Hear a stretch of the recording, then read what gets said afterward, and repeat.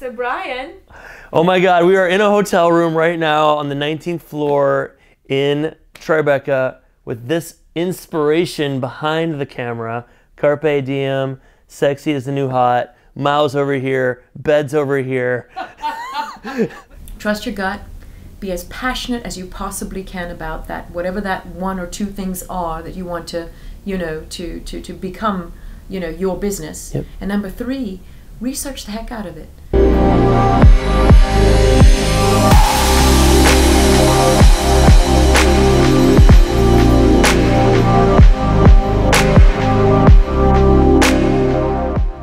A lot of what I do all day long as an entrepreneur is stuff that's not exciting, it's not fun. You don't want to see me working on a proposal 10 hours a day and running Facebook metrics and figuring out the messaging, and like, these are all things that I've literally spent the last 40 hours this week doing, but that's just real life stuff. So some of it's sexy, some of it's not. We do the best we can with the value. Hope this is fun for you to watch. Good to be back in New York. Thanks for being here.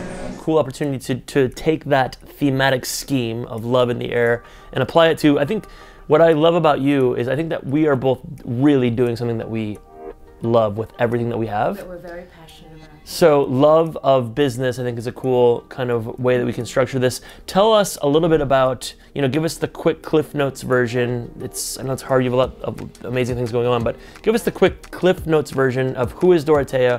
What are the 2, 3, 4 things that you're working on right now that you're most excited about? And then I think that we'll jump into some, you know, everyone wants to know about how to become a brand and how to become a branding expert and to be paid to do it or to use the skills that you have to implement to make their businesses better. I think we want to jump into that with you because you are one of the most top experts in the world around that. But before we get there, tell us who you are. Okay, brilliant. So, born in New York City, so we're in the city of my birthplace. I always feel a little bit of a connection here. Raised all over the place. Recently I was, and I do want to talk about the How Conference because that was fabulous. I was recently introduced to the How Conference, and you know, I have such a challenging last name, coupled with the fact that... I just want you guys to know I nailed it on the first time. He did, but when we started recording, it was like... The first time I got. You totally... All right. Yeah. We'll talk about it. So my background. So my background is in neurolinguistic pathology and machine-to-machine learning. I actually worked as a law enforcement strategist before I got into what I was doing today. I had a life event, as you well know. There's a TED Talk about it out there. He was there too that day. That's how we met. New York Institute of Technology will put the TED Talk thing up as... That'd be smart, but yours and mine. I think that would be brilliant. Yeah, cool. We should do that, Right. because that's how we met. And because of that life event, I decided to pivot. And you know, so that you know, in 1999, every door was closed to me. And I had to create my own doors. Why was that? I had lost, as you know, the love of my life, my anchor, right? So I had to recreate my foundation. And I think it was from that I really started to build my own business. It took me a few years, as you know, any endeavor should. Of course. You know, you don't, you know, flip a switch and it happens overnight. But from that, I built social espionage. And because I come out of, you know, law enforcement and law enforcement tech, I should say, I was able to build from there.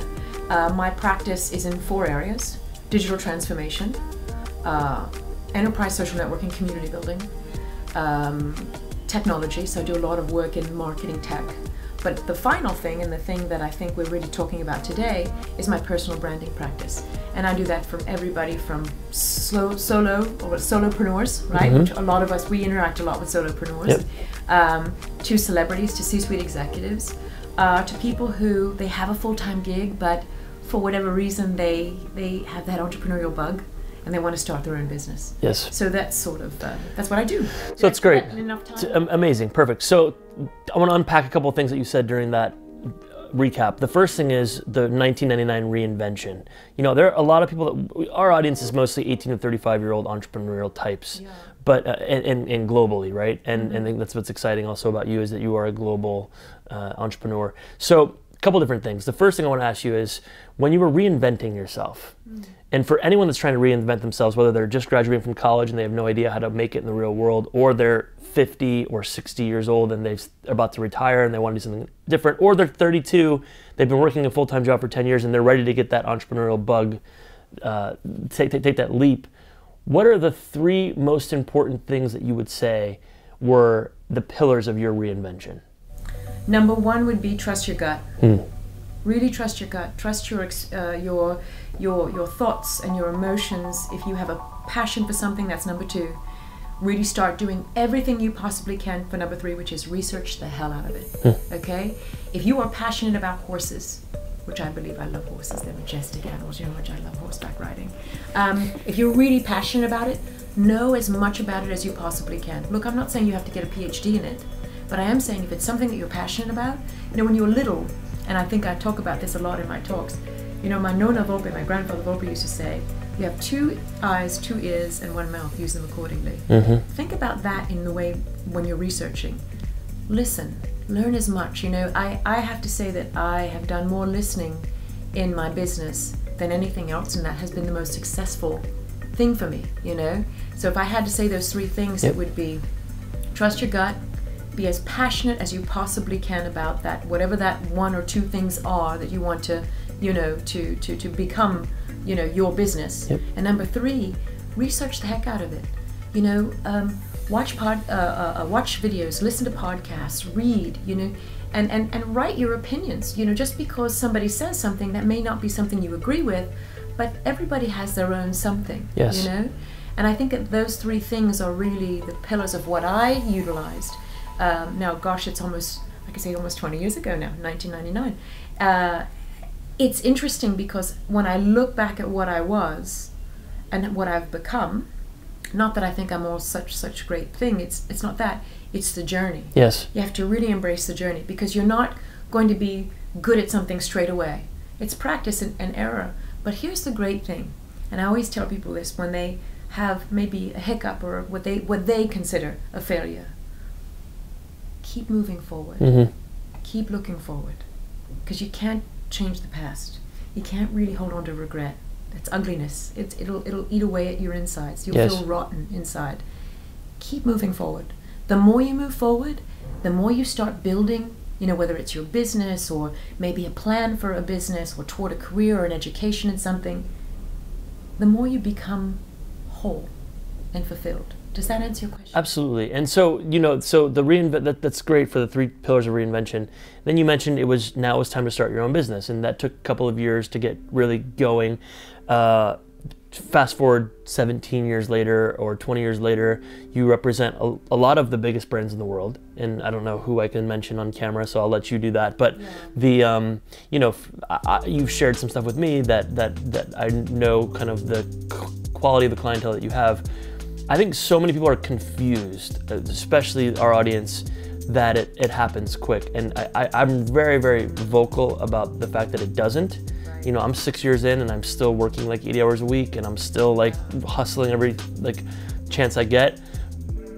What would the pieces of advice you have to share with people that are just getting started? First of all, like from a client, you know, we'll talk from a client services perspective. From a client services perspective, what did you do to get your first 1, 2, 5, 10 clients, like practically? And then the second thing is, like, what kind of mentality have you been able to build over the last 20 years that's been helpful for you to continue to reach new peaks in your career that you would attribute not only to the quality of the client services that you provide, but to your mentality? So number 1, there is no overnight success. Let me repeat that. There is no overnight success. 0. Yeah. I mean, you talk to people and you also read articles, right? You know, artists like Christina Aguilera, who kind of started out in church and singing and so on and so forth, and it wasn't until she had the opportunity to have an artist showcase that people were like, wow, this young lady really has a voice. You know, you look at people who've gone into politics and what the steps were for law school and understanding political science and so on and so forth before they got to where they're going. The Beatles played in strip clubs in Germany. In Berlin, in Germany. All for Germany. Like and years. And Malcolm Gladwell talks about the 10,000 hours that they took to get them, to really get them where they need to be. You know, there's an old Shakespearean saying that perfect practice makes perfect. And you really do need, so number 2, practice at your craft, you know. And then I'll say entrepreneurs are incredibly brave people, because they're going out and they are putting something out there that maybe doesn't exist because it's their voice. And there's a thing that we all struggle with, and this is number 4. We struggle with putting ourselves out there because we have to. You know, it's kind of smarmy to network, right? To have to shake a hand and have to say, you know, do your elevator pitch, right? You're very conscious of, you know, obviously, am I nervous? You know, am I articulating my brand and what it is that I do well? You know, it's uncomfortable because you're in a room full of strangers. And if you are an introvert that forces themselves to be extrovert, as I am, believe it or not, my first couple of, you know, networking events as social espionage were extremely difficult. I was very nervous, very new in my business, so the confidence level wasn't really there. But I sort of forced myself into doing it. And then after I was done, you know, I felt a little bit more confident. It's kind of like building muscle memory, you know? You begin to work out and you begin to go on your journey, and then before you know it, you got 2 or 3 clients that believe in you, and they also start talking about the good work that you do. So my whole goal was really toward, how do I build a business? But how do I build a business of the type of customers or clients that would become my raving fans, my raving advocates? I love that. You know, and that's really what helped me. So how'd you do it? By being authentic, by being vulnerable, by saying, hey, look, I'm a young business owner. I want to really learn your business. I never walked into somebody's company and said, oh, you're doing that all wrong. You know, I spent more time in discovery. Yes. Listening, investigating, learning about their business. So then I could then help them. Well, have you thought about this strategy? Or is this something maybe that we could consider? And I really believe that all good marketing is based on very good analytics and research, but also what I like to call test and learn. You know, you test an idea out, whether it be a campaign or a new strategy, you figure out if it works, right? You do little small incremental things that don't maybe cost a lot of money. And what ultimately it does is it creates some organizational confidence in how you actually do business. So once you create that organizational confidence, whether it's in social media or community building, or maybe for that matter, a B2B company doing their first ever campaigns, you know, digitally, it really helps them sort of see the light, right? Because what you're doing is you're not just going out on your own, but you're holding the hands of your customer and taking them on the journey and helping them understand whether or not something is successful. And it's okay to fail. But what's the old saying? You know, you fail early, you learn from it. And again, I'm going to go back to what I've said before, keep moving forward. Yeah, and I think it's a really important point that you're making about bringing your customers. And I think that a lot of people, so when we told people in our community that you were going to be on the show, there were some questions that came in about starting a brand sort of from scratch. The 2 big questions were like, how do I start a brand from scratch? And the second question was, why do I feel like they struggle with credibility? What kind of credibility do I have, Johnny or Jane or Susie or whatever, or Jose, to start my thing when I'm kind of, maybe my career hasn't been as an entrepreneur? So the first thing I want to say is, like, part of the way that I view a lot of the work that we do similar work, is we are paid to show our clients something that they don't see. Yeah, exactly. You know, and I think that anyone that's watching or listening, because we're going to put this on the podcast as well, that is in a client services basis, you have to understand, like, you're not a robot. You're not just like, yes, ultimately you have, you know, your boss or your client has the final say in terms of what happens, but part of your job and the way that you become the best in the world is by thinking for your client in ways that your client has never thought before, and not being afraid. Like, it's a really good point you're making. You take their hand, take them to the place. Don't wait for them to guide you and then take action as a robot in terms of what they want. Suggest things to them. Think of out-of-the-box things. One of the things that I do that works really well, every day I write down 10 ideas, 10 ideas, 10 ideas. And the 10 ideas can be really, really bad. I give myself permission to have really bad ideas. 99.9% of my ideas are complete shit. But like that 0.01%, you know, maybe I connect you with somebody and that connection ends up being incredible, and that's like the thing. So ideas are really important, and that includes bringing ideas to your clients. Second thing I'd say is the branding from a perspective of getting started.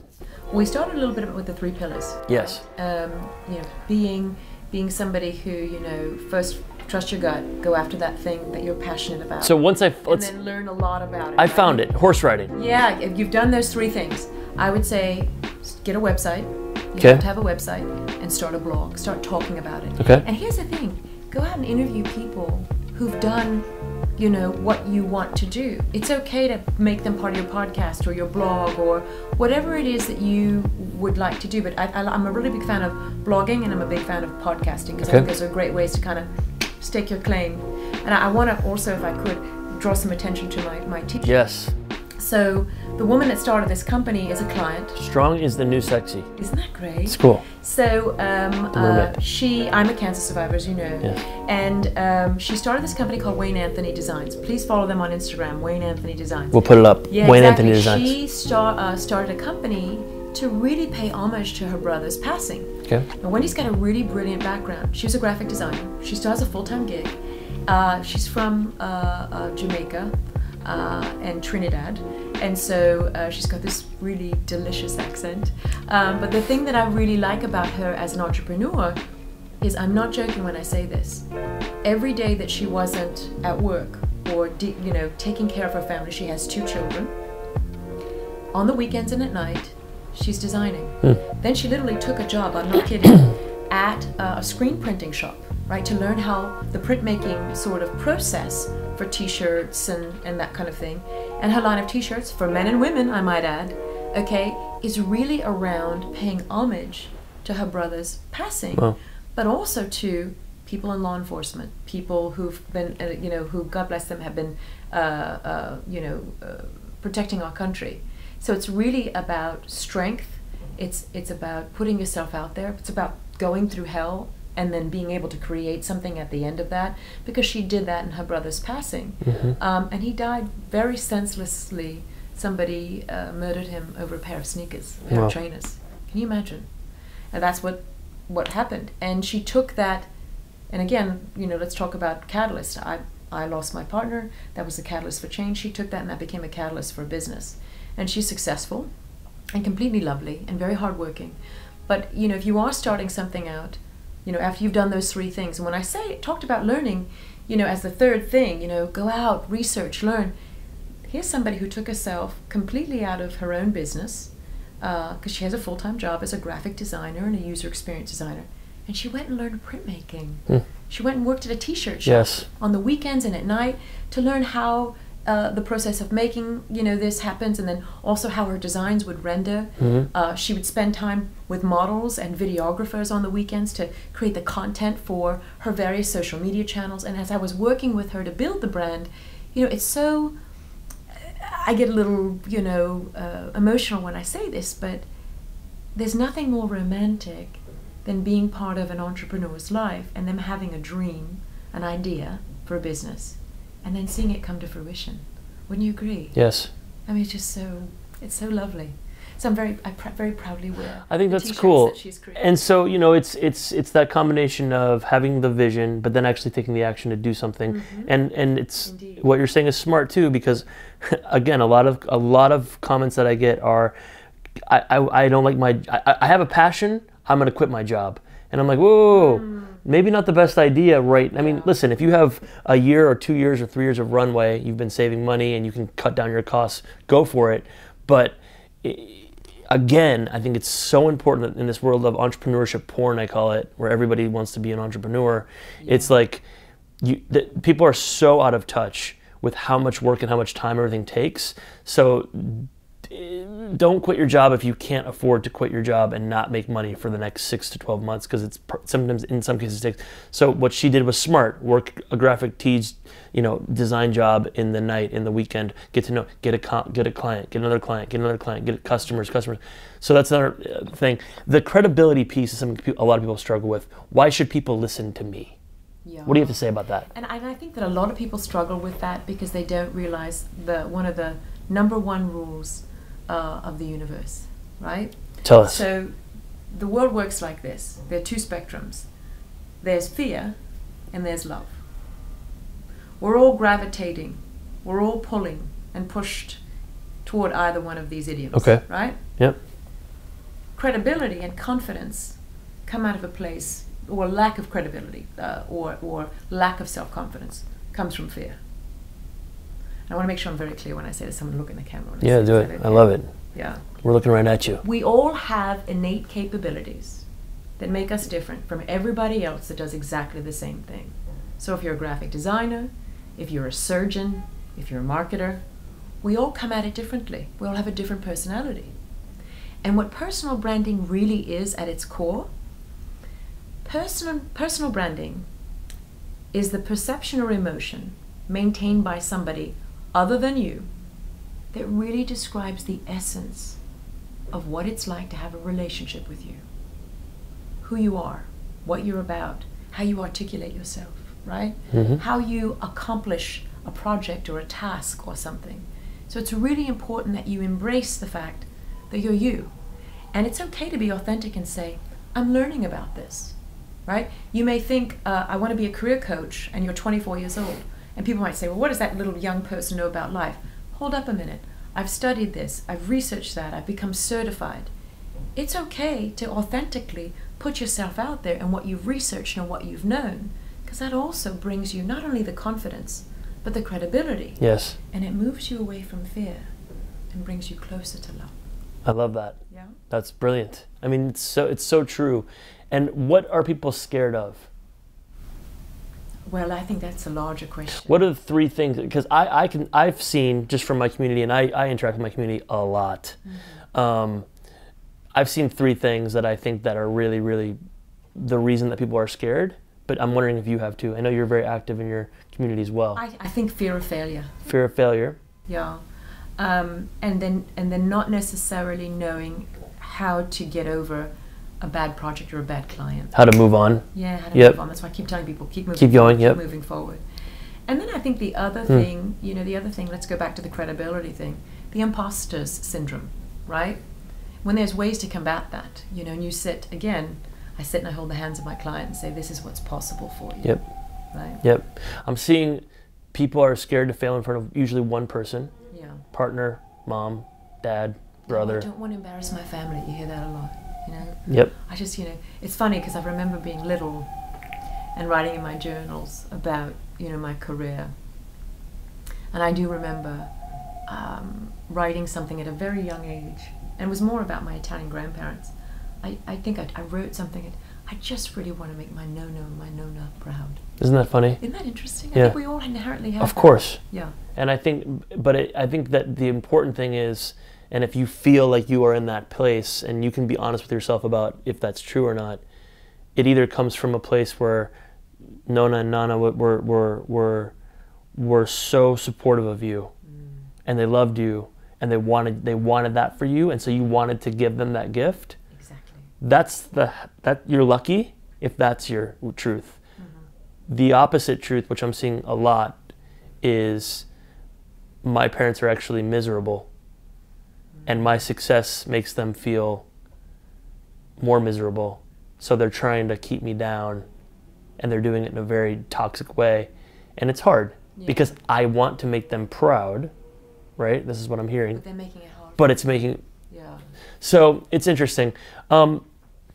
Moving on to the next thing, the conferences that you're involved with. Tell us a little bit about these conferences. Tell us what you speak about. Tell us what you're excited about. What do you have coming up? What did you just finish? Take us into that world. I'm glad that you asked that. Interestingly enough, and I really want to do a shout out to all my Howies there. I was at How Live recently in Boston, Massachusetts. What a lovely group. Tell us about How. So How Live conference really focuses on the design, the branding, the packaging world.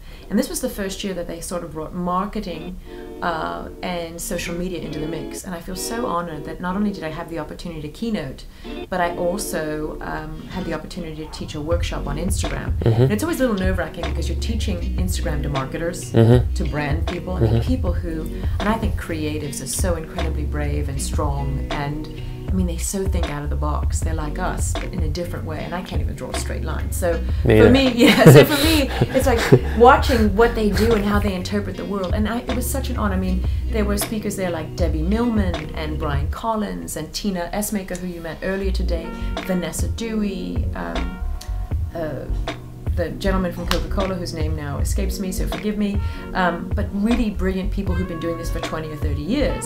So it would have been very easy for me to have a bit of imposter syndrome, but then I thought to myself, you know what, I've been invited to be here, it's such an honor. And I'm in front of some people that, you know, I consider peers. Even though they've been doing this for much longer than I have, it was such an honor to sit and listen and learn from all of them. And I think the thing that I really loved about the How Conference audiences is that they're very passionate about what they do in such an emotional sense. They're so engaged with and own, you know, what it is that they do, that I felt that there was a bit of empathy for me in the room, because I was kind of a newbie to their community, you know what I mean? And it was so great to have, you know, here you are in front of 5,000 some odd people, and then you have this workshop where you're, you know, only in a room full of maybe 400 or 500, and they were so warm and embracing. What was the takeaway? Well, for me, both from a personal perspective and also from a State of the Union in that space. Yeah. So what I will say is that we live in a world where we are constantly inundated with images. Yes. You know, the average person, I read this somewhere, so I want to make sure that I give him some credit. Jay Baer wrote in his blog, and it was research. The average person sees about 147 newspapers worth of data every day. Wow. We're just on the internet. Wow. And we remember only a handful of things from that, right? An article that we read, or maybe a cool, you know, branding piece or what have you. So there's a lot of glut of content. But we tend to gravitate toward the things that we find emoting. Wouldn't you agree? Whether it's storytelling or a very interesting way of packaging is done. And I think for me, my takeaway professionally from this group was sort of that piece. You know, what are you doing to stand out? And that was a lot of the feedback that I got back from my talk. What do you... From a personal perspective... Yeah. Oh, I'm sorry. No, go ahead. From a personal perspective. From a personal perspective... Maybe you'll answer my next question. Yeah. You know, I always get a little sad when I have to leave those kind of events, because you connect with and meet people that are just so meaningful. You know, you have these great meaningful conversations, and then all of a sudden that person has to go back to where they live in Los Angeles or Connecticut or, you know, Ohio or Washington, DC. That's like what happened with us. Yeah, exactly. Right? And it was kind of sad, but now I feel like I have a whole new group of friends that I'm now part of their tribe. Totally. And they're part of mine. Totally. So I've got a whole new group of people that I can network with, that I can help. You know, that maybe we can help one another get to that next level in our business, because we've had the opportunity to do exactly this: sit down and learn and listen from one another. And what do you have coming up this summer? What's exciting? Well, I'm very excited, and I have to thank you to thank. I am going to be speaking to and interacting with several hundred, maybe 1,000 or so entrepreneurs in Africa. Afrobytes is in Paris this year. And if you don't know anything about Afrobytes, can I tell the audience? Oh, so Afrobytes, we're big fans. We're huge fans of Afrobytes. Hawi and Amin, they're just such lovely people. They're so nice. They're so nice. Have you met them in person yet? I have. Oh, they're so lovely. We love you guys. If you're watching, we'll send this to them. We love you, Afrobytes. Yeah, je t'aime, Afrobytes. So what I would say is it's this really great group, and it's a consortium really, and they go around the world. They've been to Asia now. They were in China recently, but it's predominantly a conference that is held in Paris, France, and they bring African tech entrepreneurs to Europe to pitch, to learn about their businesses, to share best practices, but also to put them in front of people that could potentially fund what it is that they're looking to do. And it's just so fascinating, because to me, you know, one thinks, oh, you know, the business is so different in Africa, or it's so different in the Netherlands, or it's done differently in the UK. At the end of the day, you and I both know this. People don't buy from companies. They buy from people. Exactly. It's all about relationships. And when entrepreneurialism, when you've got that bug, and like I said before, it's so romantic to meet people who have this little germ of an idea, and then all of a sudden it becomes a reality. And you're part of that journey. To me, it's kind of romantic, but I really love it. I love that. I love that perspective. So I want to close out with this question. First of all, thank you so much for being on the show. Oh, well, thank you for having me. I'm so honored. I was super excited about this. This is huge because we're doing it. You guys don't see this, but we're in my hotel room because it was so loud everywhere else in the city. So we had to we did this sort of guerrilla style, which is great. Which I love. And it's very much aligned with, and there's like noise. So if you hear some noise out there, if you hear some noise from the street, I'm so into this idea that if you're waiting for everything to be perfect, you're going to wait for the rest of your life. Oh, most definitely. And like, I just love it that, I mean, when we started talking, like, oh, we were gonna do this in the VIP lounge upstairs, and there's like a kid playing on the ground, and we were like, and I was just like, how can we do this? And you're like, well, let's just do it in the room. It's just such a immediate sign to me that you're like such a winner, because it was just like you went instantly to the solution, like solution. We can do this. We can bring a lamp. We can bring this lamp. We'll set the tripod up. Done. Last question for you. What? Yeah, I can't repeat right now exactly word for word, but I loved what you said about what personal branding is, right? Which is the external world's perception of what you are through hopefully a very authentic reflection that you have put out, right? What is your wish that the external world, how the external world would describe Dorothea's brand? Oh, wow, that's a really deep question. You really put me on the spot on that one. I think that, I was interviewed once to get a consulting gig by an automobile brand. And here I am, my own little company, and I'm against Bain and McKinsey, and these people were just eons of experience. And they put me in a room and they interview all of us as a group and then singularly, and it's one of those panel interviews, so you're sitting there like, you lose like 10 pounds, sweat's going down your back, you got gravy stains, you were just trying to make it work. And you're not easily intimidated, so this must have been a moment. It was at the beginning of my career as my own business. And I think that I'm going to go back to that and answer your question in this way, back to that story. They ask you a question in the interview, what's the one word in the English lexicon that describes you? Now, you speak Spanish and English, and I can speak a few languages and English. You have to pick one word, just that one word. And I mean, I don't know about you, but I'm pretty greedy. I like the English language. There's a lot of words that I would pick. And what I would say, even the cameraman's laughing, he's like, I couldn't do that. I mean, it's difficult, right? So the Bain and McKinsey person asked to leave so they could think about it. And they gave you the choice. You could leave or you could stay. Okay. So I said, well, I don't need to leave. You don't? No, I know what my word is. You do? And I've learned this from a very early age. My word is inspiration. If I can inspire somebody to try a new technology, try out a new strategy, make that campaign, kick it off, right? To kind of be the risk taker. Remember that hand-holding piece? To take that risk with me. I'll jump into the abyss with you, but I'll hold your hand. You're not alone. You're not alone in this.